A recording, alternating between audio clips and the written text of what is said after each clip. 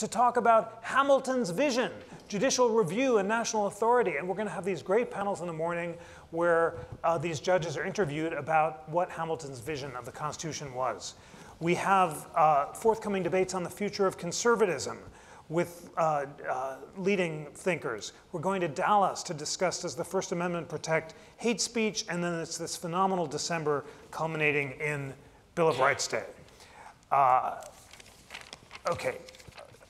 Frank Foer is national correspondent for The Atlantic. He's a fellow at the Numerica Foundation. He edited the New Republic for 7 glorious years, during which it was a beacon of reason and enlightenment in an anxious culture. He is the author of How Soccer Explains the World, which is won the National Jewish Book Award, and his new book, World Without Mind, The Existential Threat of Big Tech, has taken the country by storm. It's come at a moment when the nation is rethinking the role of the platforms in our lives. Some of the praise that it's earned include NPR, which says World Without Mind is a searing take, a polemic packed with urgency and desperation. And Steve Cole, the Pulitzer Prize winner, who calls it a vital response to digital utopianism at a time when we desperately need new ethics for social media. Please join me in welcoming Frank Foer.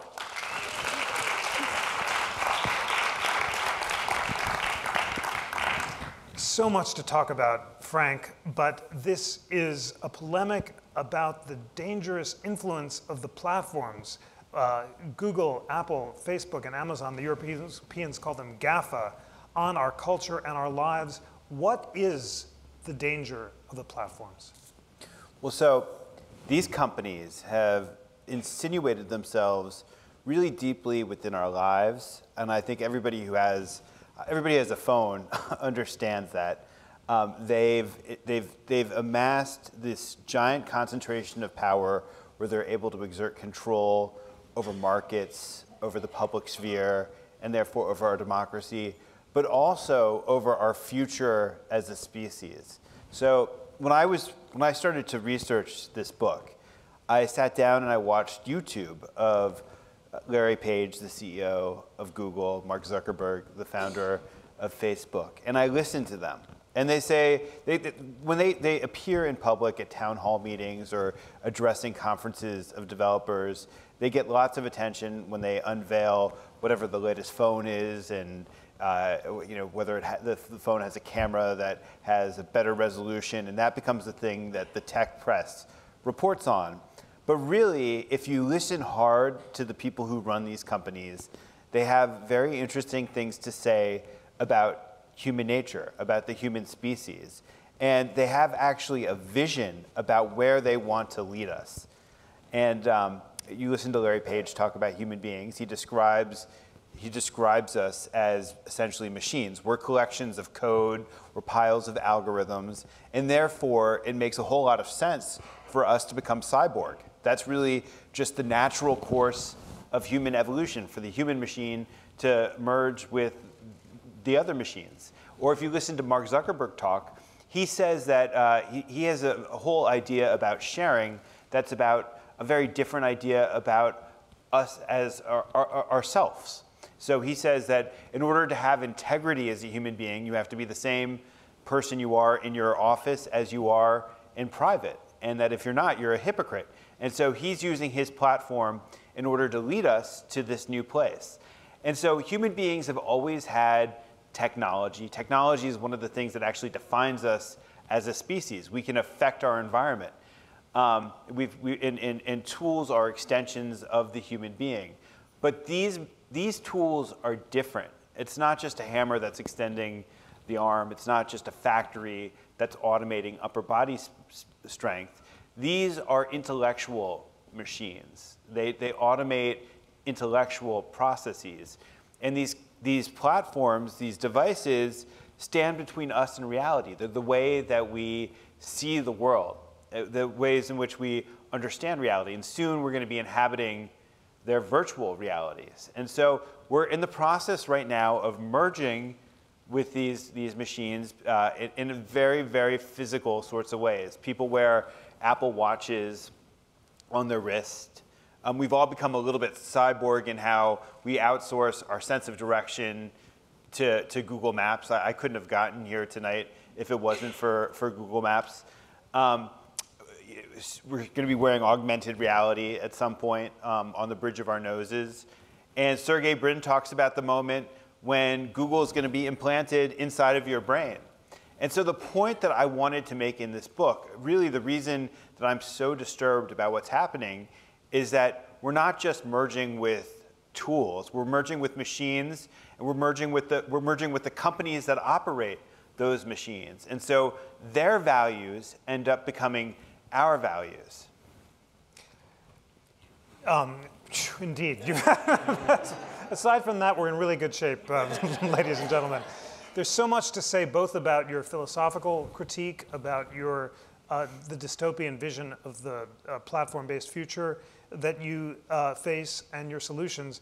But I want to break it down and go through the but can I just say one thing? So when I deliver that critique of the companies, I want to be clear that I think that the Google search engine is one of the most spectacular creations of humankind. It's a real achievement of engineering that you're able to create a machine where you're able to type in whatever question you have and get back a response instantaneously.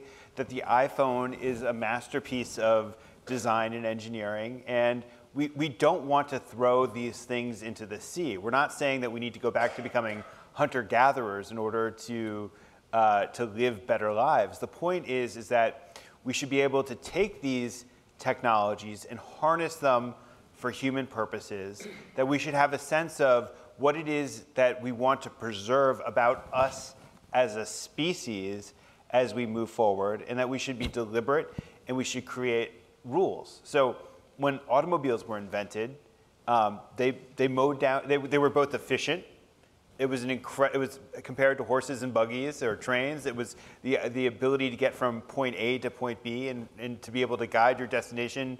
And it's a pretty incredible invention. But people got killed by cars because there were no rules initially. There were no stop signs. There were no speed limits. And so we decided that we would take this fantastic new technology and we would bend it to the purposes of human beings. And so we created fuel efficiency standards and a whole standardized system for using it. And right now, when it comes to these technologies and these platforms, they're essentially operating in a way in which we've basically said, all right, whatever you do, we trust you. Whatever outcome you're trying to achieve, we'll just let you go in the direction that you want to go, and we're not going to ask very hard questions of you. It's a central point. You're neither a Luddite nor a techno enthusiast. You're insisting, like Larry Lessig, who you note in the book, that code is law, that it's the algorithms and rules that harness these platforms that will determine our values, and we have to insist that that constitutional values and human values are embedded into the algorithms. So let's talk about some concrete examples, and Facebook is where I want to start. And we were just discussing this op-ed in the New York Times this morning about the editor of a newspaper in Serbia who got most of his readership from Facebook. And when Facebook changed its algorithm recently to privilege personal stuff that people shared and to downgrade news sources, he lost his ability to criticize the government. What does that say about Facebook's power over journalism, and what can journalism do about it? So I could tell the story in a way that relates to both you and I, which is that when I was editor of the New Republic, the magazine was bought, well, actually, before I became editor of the New Republic, the magazine was bought by Mark Zuckerberg's roommate, Chris Hughes. He was a co-founder of Facebook. And he entered the New Republic as kind of a mythical savior. He came in and he said, I share your commitment to serious journalism. I have deep pockets, and I can help lead you to a dignified solution where you're able to thrive in a digital age because I invented social media. And it started out as an incredible sort of thing. But then he got to this moment where he said, you know what? I need to make some money off of this. And so the only way to make money is to grow traffic. And the only way to grow traffic now is through Facebook, by creating things that will be successful on Facebook. And so at the New Republic, we lived this very compressed microcosm of recent media history where we had to rush to embrace the platform. Now, all of journalism, whether it likes it or not, I don't think journalism especially likes it, is highly dependent on Facebook. And if you go into the Washington Post or CNN or any newsroom, you'll see hovering above the newsroom giant screens projecting the traffic of a website at any given moment. And also it's projecting how articles are doing on Facebook at any given moment. And those screens are there in order to suggest what journalists should be doing over the course of their day. They need to be producing things that are successful there. And so what Facebook does, Facebook is a giant feedback loop. Facebook takes data, and data is this X-ray of your soul. It's this incredibly intimate portrait of the inside of your head. Data is everywhere you've traveled on the internet, everything you've read, every query you've entered into Google, every purchase that you've made. And it's if you're able to read that data in the correct sort of way, you're able to understand the things that give your audience pleasure and the things that make them anxious. And what Facebook does is it takes that information and it arrays information in order to keep you engaged on its site for as long as possible. They're trying to addict you. And they're doing it through these kind of very, very clever behavioral means. And when it comes to politics, you can see this incredibly clearly. Because what happens is that, all right, we've all been sorted into tribes, political tribes, for a whole variety of reasons. But what Facebook does is it reinforces those filter bubbles that we reside within because it confirms our biases. That Facebook is giving you the information that you want in order to keep you engaged for as long as possible. And it's not just bad actors who are exploiting that. We saw that in the last election. But it's good actors who are doing that as well. In order to be successful at the New Republic, we ended up having to do what Facebook asked of us, essentially, in order to get that traffic. And so the New Republic was a magazine that kind of prided itself on its contrarianism, probably to a fault at some moments. But we shifted, and so when I was editor of the New Republic and Jeff came to me with an idea, and if I wanted to dismiss that idea, I would say, well, the idea that you just supplied me is conventional wisdom. That was kind of the harshest thing that you could say at the New Republic about anything. Yeah, conventional wisdom. It still hurts. It still stings, I know. And so we went from that to being something that was kind of chasing popularity on Facebook. Because to be popular, what journalism on Facebook is all about is latching on to the thing that's kind of ascending to popularity. Trending is the most essential term when it comes to social media. And I'll give you an example of the way that this worked, which is that a couple years ago there was a lion called Cecil. Yeah, everybody knows because Cecil was like the Kim Kardashian of lions, and I don't mean to. And he was so Cecil was killed. Cecil was killed by a hunter from Minnesota, and which I think we can all concede in this room. It's a terrible thing to shoot endangered species. And this hunter was gloating over his assassination of Cecil. And the internet became outraged over it.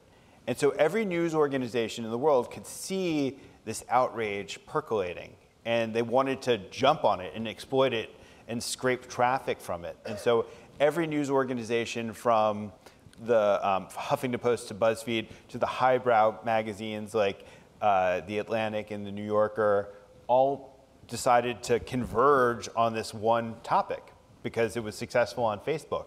And at the end of the day, there were 3.2 million stories written about Cecil the lion. And I think you could argue that Donald Trump is maybe the equivalent in some ways of Cecil the lion. And that you can see the ways in which media just converges on subjects that if Donald Trump talks about Barack Obama's birth certificate, maybe media knows better than to give that any attention, but you can see the ways in which that exploits people's emotions, that there are people who want to hear that because it confirms their biases. There are people who enjoy reading about that because they hate hearing that. And it's that anxiety and that fear and that anger that's being exploited. And I think at the New Republic, what I found myself subconsciously doing over time was this imperative to succeed on Facebook actually was intellectually distorting me, where I found that I wanted to win on the internet. And so, because that's what my boss told me to do, and because I'm a human being and I have these analytics and I see what's successful and what's not, and I want to achieve success, I found that I probably took the magazine further to the left because we were rewarded on Facebook with massive numbers by giving people what they wanted to hear. It's intellectually distorting. And for the rest of us, for the rest of the world, for voters, for citizens, I think it's intellectually incapacitating if you're just hearing the things that you want to hear constantly. It makes you susceptible to fake news, propaganda, demagoguery, the manipulation of bad actors. And not only that, that's not bad enough. Dayenu, this is a fundamental threat to democracy. You quote Louis Brandeis, our mutual hero, who channeled Thomas Jefferson in saying it's the duty of people thoughtfully to deliberate with those with whom they disagree, to develop their faculties and to have slow deliberation over time that can only emerge by the public deliberation that's a political duty and listening to people of differing points of view. That can't happen in a Facebook world of filter bubbles and echo chambers where people only see and hear the news they're predisposed to agree with, and where decisions are made so fast because everything is happening at warp speed. You do have some solutions at the end of your book. Solutions to very deep problems are not always obvious, but what are the most constructive solutions to this media problem that you've confronted of the filter bubbles and echo chambers and fast deliberation? What would Brandeis do to solve this problem? Well, I think, Brandeis gives us the conceptual framework for it all, because Brandeis defined two of the most important concepts that help us understand the internet. One is the problem of excessive concentrations of private power in the form of monopolies, which is what we're witnessing right now. We're witnessing the rise of potentially the most powerful monopolies in human history. I mean, look at where Amazon's headed right now in terms of its capture of retail. Amazon's on a glide path right now to achieve basically 50% of all retail in the next couple of years is going to occur through Amazon. That's not just selling books. It's not just selling socks. That's everything. And you just to dwell on this for a second, I mean, these companies are limitless in their ambitions. So Amazon started off as the everything store, right? That's a pretty big, it started off as a bookstore. Then it became the everything store. That's a pretty big ambition, right?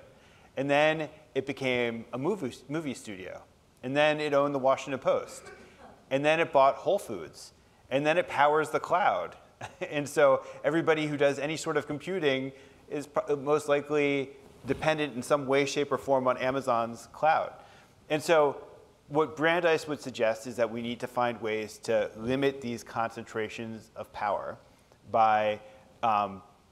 through breaking up companies, through preventing their ability to merge with other companies. And then secondly, Brandeis, of course, helped develop our understanding of privacy. And he understood perfectly the danger that these companies would pose ultimately to privacy, which is the one where if somebody is looking over your shoulder, you lose the ability to be an independent thinker. That you're always worried about pleasing your audience. You're always worried that whatever thought that you are turning over in your head could ultimately become broadcast to the world, and so you would become more cautious as a thinker. And it's gobsmacking that in this country there is no law protecting your data. There are laws that protect health data, the laws that protect financial data, but there's really no comprehensive data protection law, and these companies have amassed their power on the basis of their surveillance. Google, Eric Schmidt, the chairman of Google, says that he can anticipate where you're going to be 24 hours from now based on all of the data that they've amassed about you. And I think he's probably right. So we've toiled in the privacy trenches together, and you propose a kind of data privacy commission along the European model, but are things that much better in Europe? Well, Europe is on the brink of ushering in a much more comprehensive data protection regime. And Americans are fairly dismissive. So it's easy to scoff at what the Europeans have done over time. And they've made some serious missteps. Like, I think that the right to be forgotten is something that both you and I would have problems with. But the Europeans started off with this instinct that these companies were dangerous. They were doing it often for culturally nationalist reasons. And Europeans don't necessarily have the same anti-monopoly tradition that we have. It's an environment that's kind of celebrated cartels over the long sweep of modern European history. But for whatever reason, they've kind of gravitated towards a direction that's actually very consistent with the American way of thinking about concentrations of power, especially in the realm of communications. But just the data privacy point, how would a data privacy commission give us more of the intellectual privacy that Brandeis sought? So I think it's essentially, right now when you're presented with, what I want is not just a commission. I want a whole data protection regime. That means that when the terms of service agreements that were offered up to us, that are these kind of very extreme all or nothing agreements where you either kind of sign everything away to these companies or you don't use these platforms which are essential to participating in the world. I mean, it's a pretty bad deal for users. And I think if you had a regime that was able to impose restrictions on what these companies could collect, what they could commoditize, and you had an authority that looked at what I'm interested in is having a data protection authority that looks at these questions fairly comprehensively, and not just as a matter of enforcing privacy, but also looking at mergers and competition policy from the perspective of trying to limit surveillance. Just to press one more bit on this because we both care so much about it. When you define the problem of what you quote Neil Richards as calling intellectual privacy, which was the Brandeisian idea that when you're constantly afraid that someone's looking over your shoulder, you're more inhibited and more constrained. That's not a problem of the misuse of private data. It's the fact that everyone is performing on Facebook in order to get an audience. So aren't we guilty of just effacing the boundaries ourselves, and can a data protection authority not solve that? Well, I think that part of the problem, so there are two separate problems. One is what you're saying where people are performing publicly and broadcasting every single thought, every single image, every single moment. There's not a whole lot government can do to stop that. But let's say your Google searches are threatened to become public. Eventually, that will happen, right? And so your entire reading history is going to become public. All of these ideas, like if you're a young kid and you are interested in socialism or Islamic extremism or Jewish fundamental, whatever, that could then become held against you. And so you're disincentivized from exploring ideas in that sort of world where everything that you've done, and if your purchases become public, that makes us more cautious. There was a woman. The Guardian ran a piece about a month ago from a woman who worked with European lawyers to get her Tinder data. So Tinder is this dating app that apparently all the kids use now. thank God. I got married before the age of the internet.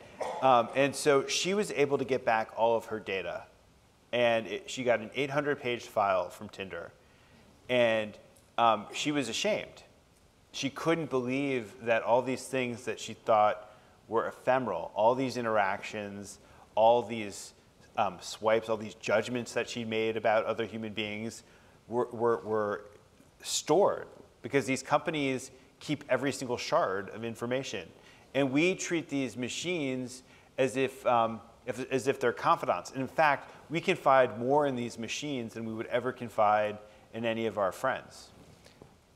A powerful example. Tell us more about the problem of Google. The Europeans have prohibited Google from favoring its own products over those of its competitors, and have also imposed antitrust regulations on it. Tell us what the Europeans are doing and what problem they're responding to, and whether it's working. So the problem, so Google shows, when we search on Google, we're not just, Google is giving us information about news, events, about human beings, but also about what to buy, right? And so what Google ends up picking at the top, placing at the top of their search results, ends up becoming the currency of the realm. It becomes the information that we gravitate to most and we read most carefully. You know, nobody ever makes it to page 4 of a Google search. When it comes to the products that end up getting to the top of Google, that ends up becoming the thing that we're probably more likely to buy. And so, more generally, this is like the problem of these companies that we're describing, which is that they're picking winners and losers.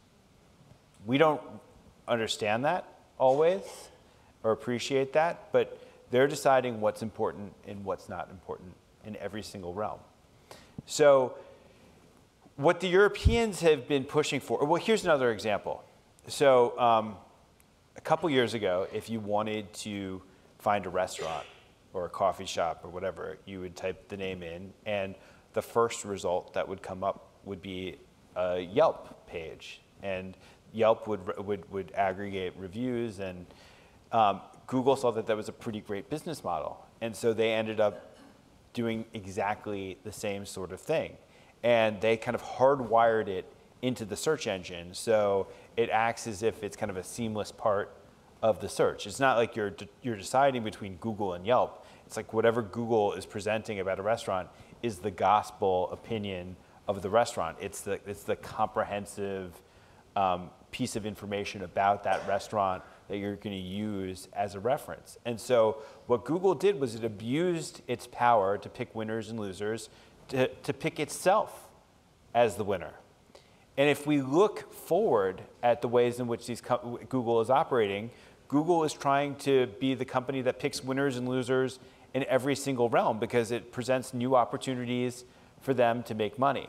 And so what the Europeans have started to do is to push back against this, to say that, all right, if your search engine is going to be so all-powerful, we need to treat it like a common carrier. And common carrier is a very ancient concept within the law, and it goes back to roads. So once upon a time, we lived in a world where there were toll roads all over the place, and the toll keeper could decide who would use the road and who wouldn't use the road, and that's a pretty arbitrary power to have. And so we said, well, we basically nationalized the roads, but the idea is that if you're going to be able to go through a toll road, that everybody should have to pay the same price. Nobody should be advantaged. Nobody should be disadvantaged. And I think that that's a very powerful concept to apply to the platforms more generally. To say, all right, we on some level we accept your power because you've achieved it by producing the best product. But if you're gonna maintain that power, you can't abuse it. You can't self-deal. Has it worked in Europe in making the searches more neutral, and could it work in America? Al Franken recently gave a speech calling for that kind of common carrier obligation to be imposed on Google. He gave you lots of shout outs. How would it work in America? So we're still, it's hard to know. I mean, we're in the early days, and this ruling in Europe related to Google Shopping, which is at the top of the Google page is a special carousel that allows you to compare products, where Google was advantaging itself.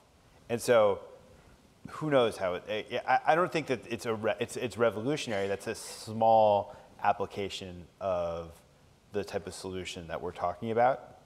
But more broadly, I think what we can see is it's actually suggesting, so we think about breaking up companies. We think of the example of AT&T, where you took Ma Bell and you smashed it into a million little pieces.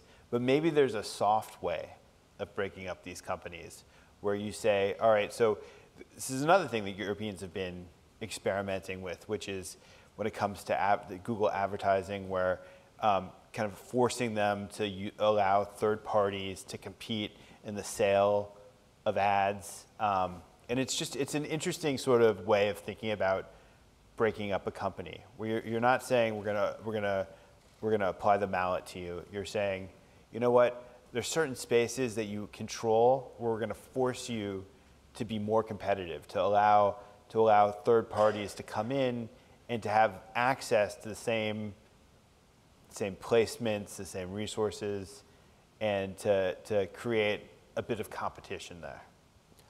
Is Franken proposing a bill along those lines, and might it possibly pass? So,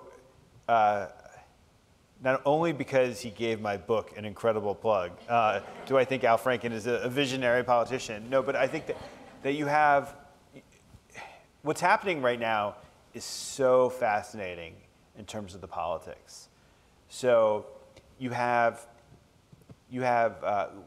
let's go from left to right. So you have Elizabeth Warren, who gave a very important speech a year ago about the problem of monopoly in America, in which she complained about Google, Facebook, and Amazon. And so she was really ahead of the pack in calling attention to this. And then after the Donald Trump election, Democrats said, you know what? There's all this populist anger in the country. How do we produce a responsible policy agenda to respond to that populist anger? And so the Democrats actually started talking about monopoly, the problem of monopoly, for the first time in 40 years, 50 years.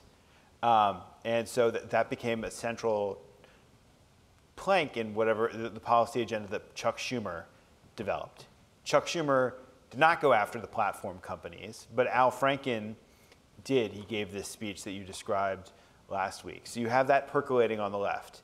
Then let's shift to the center. I mean, one of the things that should be said is that these companies have become not just the target of kind of lefties, but they're actually people in the middle who care about this as well. Bill Galston and Bill Kristol have an organization called No Labels, and they've made attacking the titans of tech one of the 5 big ideas that they're pursuing this year. And let's shift over to the right. You have Steve Bannon railing against Silicon Valley. You have Donald Trump complaining about the Amazon Washington Post. Now, I don't necessarily think that they're railing against these companies for reasons that I myself would share, but I think that there's something interesting happening right now where across the political spectrum, there's an awareness that we're dealing with a new phenomenon, and that we need to, and that new phenomenon is running amok, and that it needs to be reined in. In the election of 1912, which we both know and love, all 3 major candidates, Taft, Wilson, and Roosevelt, were opposed to monopoly. They had different proposals. Roosevelt wanted to regulate the banks, Wilson wanted to break them up, and Taft wanted vigorous antitrust prosecution, but there was a bipartisan consensus against monopoly. Could the consensus that you're describing actually lead to legislative action the way it did in 1912 or not? I think it can. I mean, right now we're in the early days of a backlash where you have anger at the companies, you have a sense of misgiving, but in terms of solutions, the thinking is very, very underdeveloped, because we haven't thought about the problem of monopoly for a long time. And when we have thought about the problem of monopoly, we've thought about it in ways that are not at all applicable to these companies. So antitrust right now is defined still by a paper that Robert Bork wrote in the mid-'60s, where he said we should only care about monopolies when they threaten consumer welfare. And so by which he meant we should only care about monopolies when they leverage their power over markets to jack up prices. Now, Google and Facebook are free. Amazon's prices are damn low. And so they don't really, the existing models of regulation and thinking about monopoly simply don't apply. And so we're going to need to have an intellectual kind of revolution to kind of catch up with the problem. You sketch out some possibilities using Amazon as an example. You say, obviously, the problem isn't jacking up prices. It's the opposite. By lowering prices beyond the cost of production, Amazon is driving out small producers and bookstores. As an alternative, you suggest competition, and you invoke Brandeis, and you note that Brandeis insisted that the point of the antitrust laws was not efficiency, but liberty. Yes. Tell us more about what a neo-Brandeisian approach to antitrust in the age of the platforms would look like. Right. So what Brandeis was concerned about was that everybody would go to work for a set of big corporations, and that those big corporations would be able to kind of dictate political terms to its employees. I mean, that was among his fears. But he also, he had a vision for the Republic that was based on kind of almost a fetishization for the small shopkeeper and the independent producer.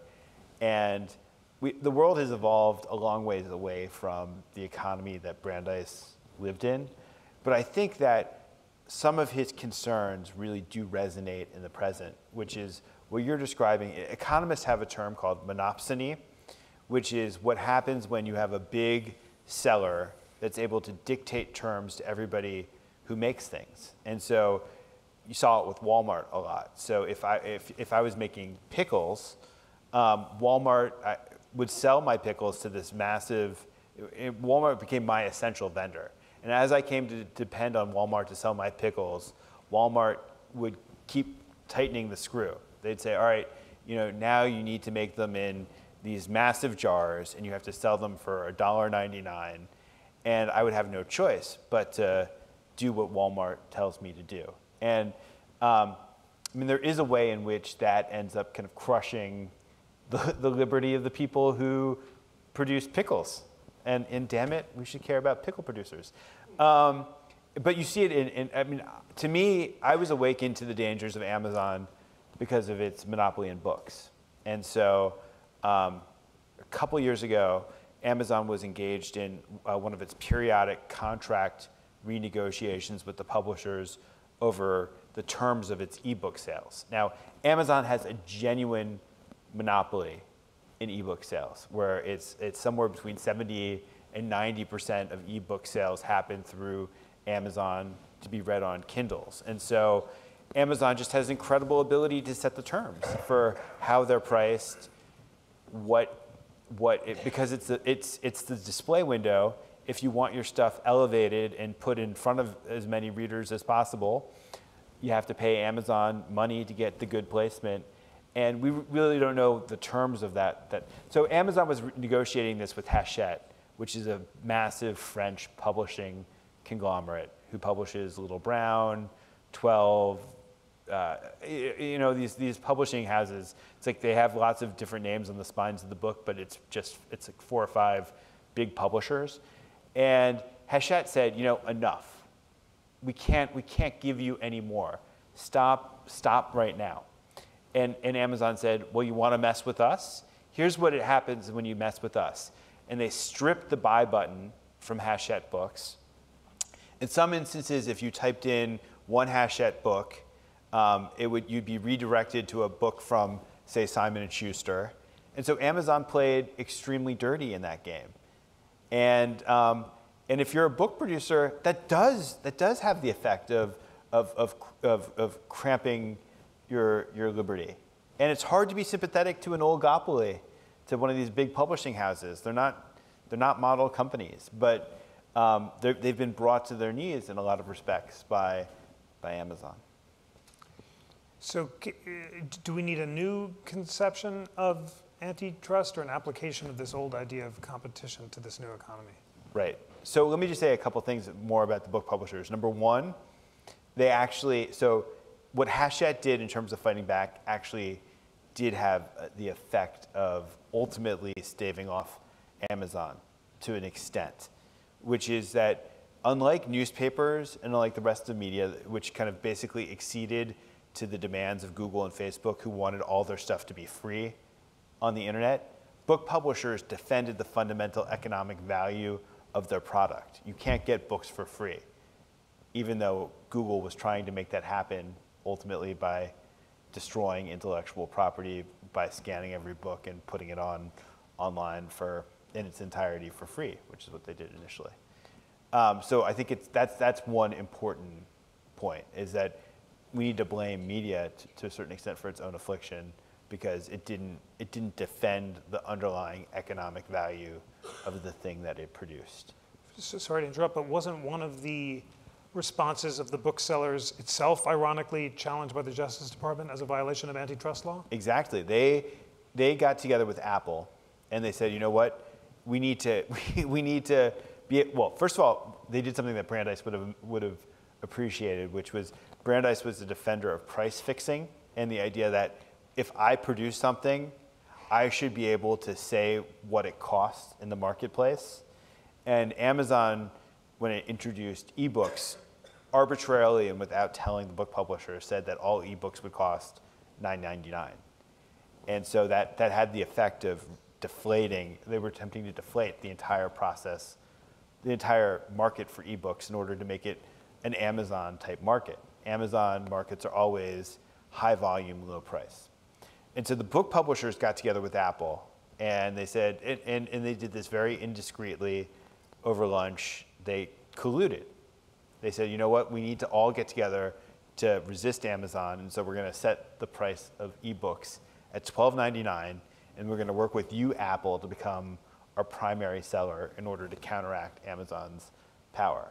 And the Justice Department had nothing to say about Amazon's monopoly power, but they went after, the Obama White House went after Apple and the book publishers.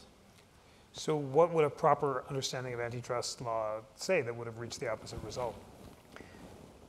So I think we just need to step way back and we need to recover first principles about antitrust law. So antitrust right now has very, very little to say about the inherent problem of bigness in an economy.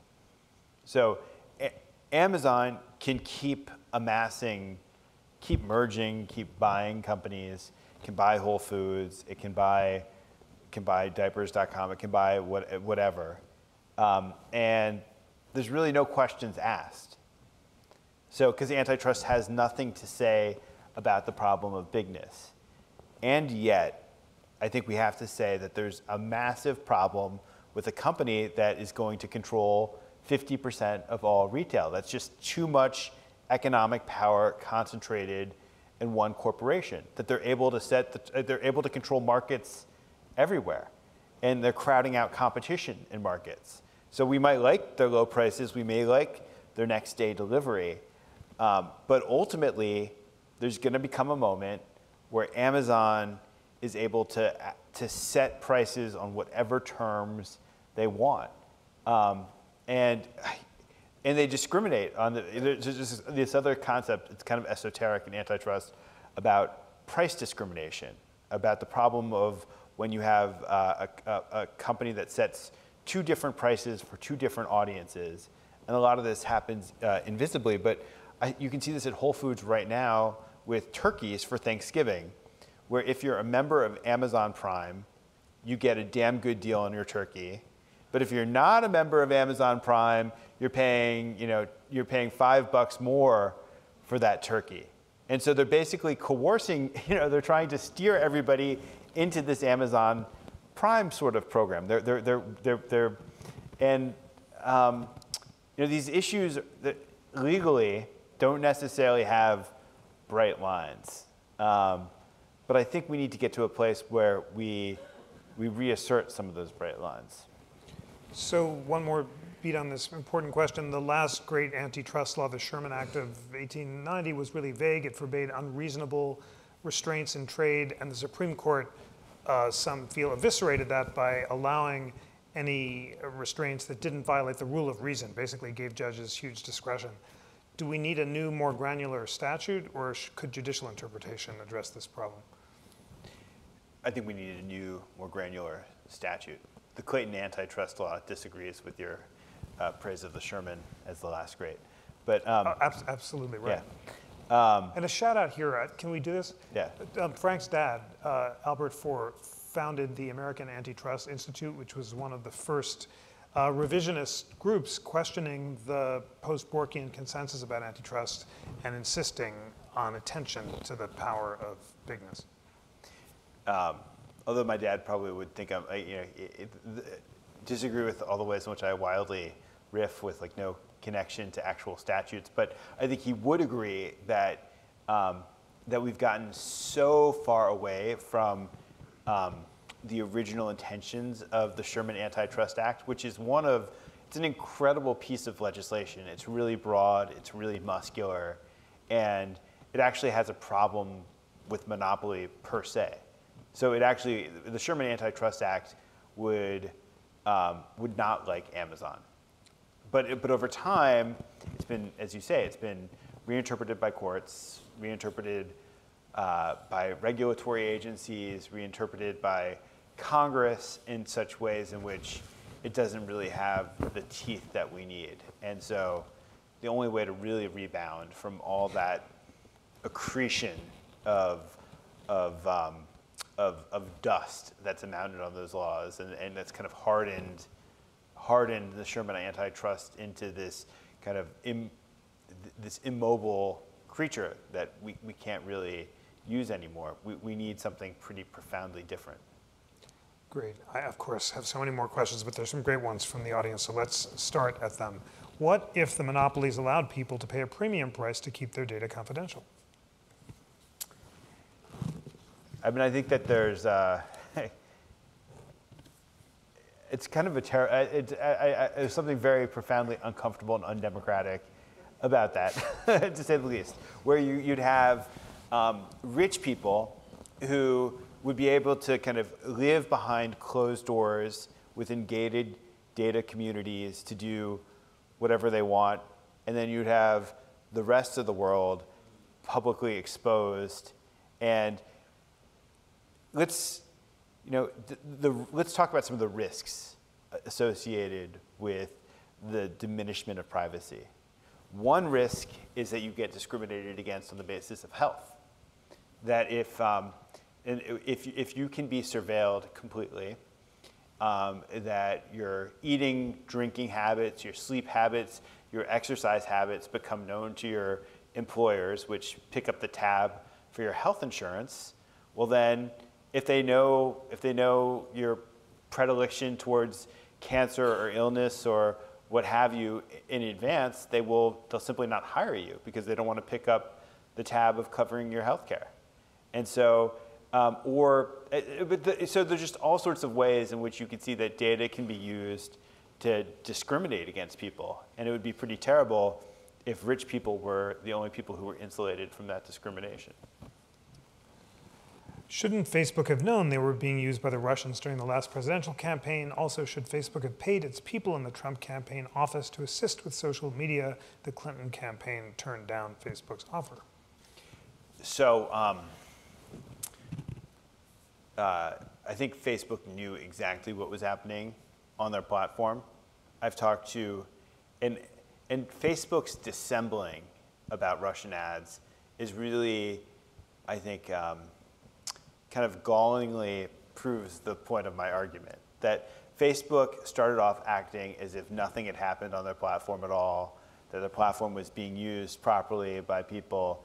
And then over time, it's kind of unfurled this alternative, truthful history of the presidential campaign where these ads were first seen by a few people, then seen by 150 million people, And it's kind of, how can you trust Facebook if they can't give this honest accounting of how their platform was exploited by a foreign power for very, very nefarious means? And I know from people who know Mark Zuckerberg, who have been associated with the company for a long time, that they could see how the platform was being exploited by the Russians, and Sandberg and Zuckerberg just didn't want to do anything about it because the system was acting in the way that it was supposed to act. It's a commodified system. If anti-Semites want to buy the term Jew hater, that was perfectly okay with Facebook. And certainly Facebook knew that their ads were being bought and targeted by racist and anti-Semites. You know, it would take any sentient human being 30 seconds to consider that possibility if they thought about the way that Facebook's ad system worked. How does Google decide who's at the top of the search results? Damned if I know. Which is the part of the problem, which is that algorithms are essentially non-transparent. That and the companies don't necessarily even understand entirely the ways that their algorithms work, because their algorithms are also sensitive feedback loops that are constantly learning. So Google is amassing huge amounts of data. It's sorting that data with algorithms, and its algorithms become smarter on the basis of everything that it's learned in the past, which is why you can see that over time. Remember when we first started typing words into Google, Google didn't even really try to guess what those words are. And then over time it started to guess, and at first those guesses were kind of okay, but over time those guesses have gotten to be pretty awesome, and they can anticipate what you're going to say incredibly well based on all of your personal information and all of the searches that you've done in the past, but also based on the collective amassing of data that they've done, where they can see the way that people have behaved in aggregate over time. Relatedly, what about bots? Don't they influence trending? You know, I think so, but I'm not sure. I mean, I think this is a question about how sensitive. I mean, I'm not sure exactly what they mean by bots influencing trending. Do they mean like foreign bots that are bought by Russians and utilized for those purposes? And can Facebook and Google identify bots and separate them from human beings? And I think that they can, but I'm not entirely sure. One of our wonderful colleagues has asked a question I asked him, which you didn't quite answer, so I'm glad to ask it again. How do we get Facebook to help us break out of our political bubbles? So I'm not sure I agree with the premise of the question, which is it really? Is it? So let me put it this way. I have complicated feelings about the premise of the question. On the one hand, I want Facebook to behave more responsibly. Because, look, they are gatekeepers. They deny that they're a media company. They deny that they're gatekeepers. In fact, a lot of these tech companies have railed against gatekeepers, and they claim that everything is about empowering the individual. And so that's just a lie. They're incredibly powerful gatekeepers. All information requires gatekeeping, or it becomes useless. And so in newspapers, or radio stations or TV, it was pretty clear who the gatekeepers were. They were the editor and the station manager or producer, and they would decide what would get put above the fold, what would get put on page 18, which subjects wouldn't get coverage at all. And that's a pretty powerful, awesome responsibility to have in a democracy. These guys deny that they're making any of these decisions, and yet, invisibly through algorithms, they're making exactly those sorts of decisions. And so on the one hand, I want to say, yes, be more responsible in how you make those decisions. But on the other hand, I say, these companies, so many so much rides on these companies. In newspapers, all right, so if a newspaper editor makes one decision, well, you could turn to some other medium to get information. Maybe there was another newspaper in town, maybe there's a magazine. There were lots of ways to get information, but so much goes through Facebook and Google now. And all of media is dependent on Facebook and Google for their financial health.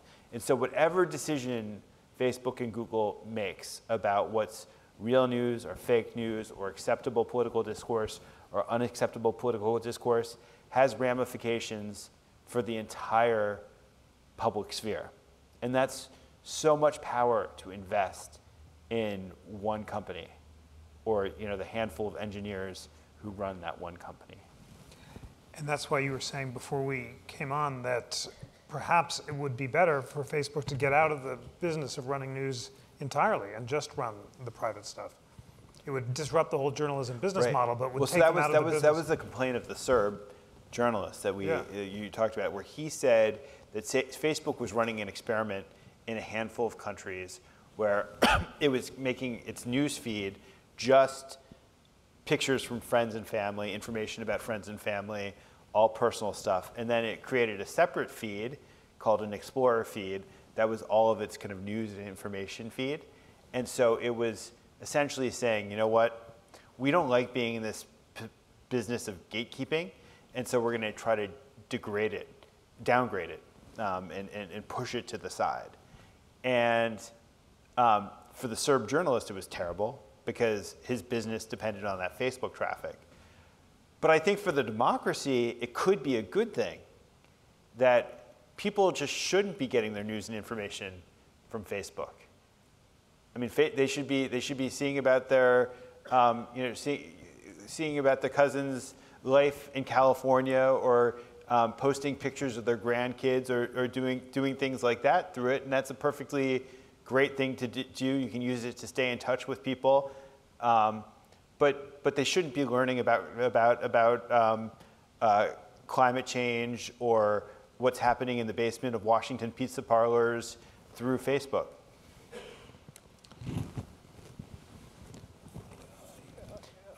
Broadening out, it used to be that young American kids played outside and experienced the world. Now young Americans spend their time on cell phones and laptops. What's the effect of tech on the character of the nation? Is there any correlation with declining labor force participation and the opioid crisis? I actually agree. It's a great question. No, all right, there's so much there. Yeah. I think that this gets at, there are two underlying currents in that question that I think are essential. One, which we haven't talked about, is the public health dimension of these technologies, that they are reversed engineered to addict us. And there's an analogy that I have in the book, which is to processed food. So more than 50 years ago, we had the advent of TV dinners and processed foods, and it seemed pretty great at the time because there were no more dishes to clean up after the meal. You didn't have to go shopping every day, and it kind of tasted pretty good. And then you woke up many decades later, and you said, holy cow, these things were stuffed full of sugar, salt, and lipids, and they were engineered to addict us. And it had tremendous consequences for the whole economy of producing food and for our waistlines and for our planet.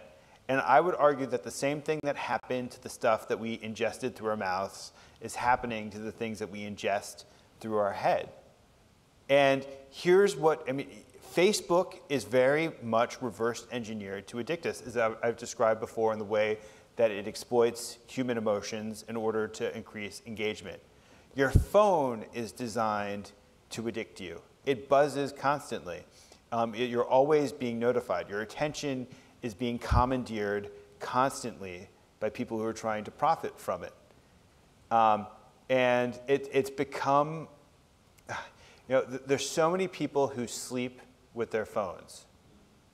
I didn't mean it like that.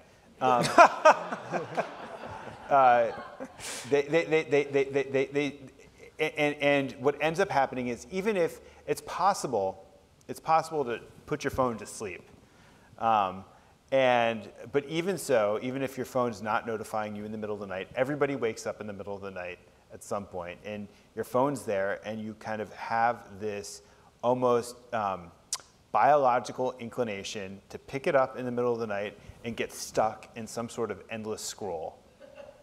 And it disrupts your circadian rhythms, and it's what I'm describing, and that is the merger with the machine. And they're running experiments on us constantly. We are lab rats in experiments that they're running constantly, where they're trying to figure out how they can best manipulate human behavior, how they can best exploit all the data that they've amassed in order to manipulate you further. And so these forces are incredibly powerful. And it's a public health problem. And we need to treat it as such. And I think part of that response, it has to be a different paradigm that we take towards educating our kids. That when we see our kids mindlessly, that you see the 3-year-olds who don't know who think that you turn pages in physical books by swiping, or that get addicted to YouTube programs where they sit in a zombie state for hours and hours watching, the dumbest things imaginable. I mean, we see that, and the problem jumps out at us in a way that it doesn't when it comes to our own use of technology. But we've talked a lot about government, but I think that there is an onus on the individual as well to try to learn moderation as it relates to these devices. This is another Brandeisian concept. Yeah, I was thinking the same thing. No, but it's, food and drink are addictive as well. Yet we all learn from a very early age how to moderate our use of those two things. And we have to learn to do the same thing as it relates to technology. There's time for one last question, and this is a beautiful one. Thank you, colleagues, for these phenomenal questions, and here it is. What is the impact of these platforms on the arts as well as on spirituality, typically seen as non-tech aspects of humanity? Does this impact matter? How will it affect the human species? Wow, it's right. You got to come to the National Constitution Center for some great questions. So I actually think that this is the most important spiritual question of our time, and I think that there is, when I called the book, subtitled the book, "The Existential Threat of Big Tech," really the threat that I was describing, I think, is almost a spiritual one, which is that when these companies are trying to hijack our attention and using these fairly nefarious methods to redirect our attention, they're actually destroying something that's very, very precious, which is our ability to contemplate the world. That when your thought is being manipulated invisibly in ways that kind of are beyond our awareness and comprehension, we are slowly but surely, we risk losing our ability to actually contemplate the world, which means our ability to formulate independent thoughts, our ability to exist in realms where somebody's not looking over our shoulder all the time, where we're umbilically connected to corporate stores, where we live in a state of perpetual distraction. And so the question is it even possible? I mean, the aggregate effect of all this could be to diminish our ability to actually be spiritual creatures in the end.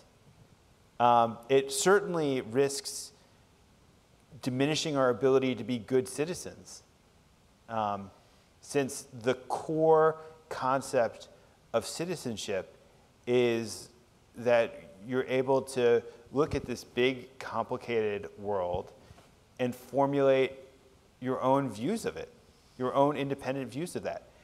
And that requires contemplation as well as quality information. And so the stakes are incredibly high. But the good news is that all these behavioral experiments that they're running on us are incredibly powerful, but human beings are pretty powerful too.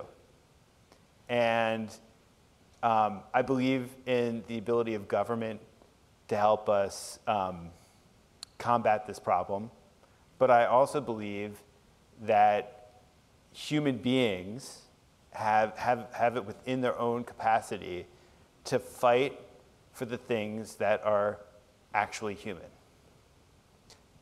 Frank, you've just told us that the tech companies are threatening our ability to be spiritual creatures, but we have it within ourselves to restore the light and to spread liberty.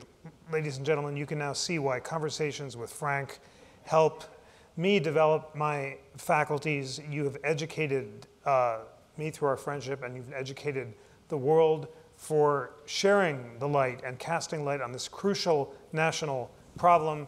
Please join me in thanking Frank Foer. Thanks.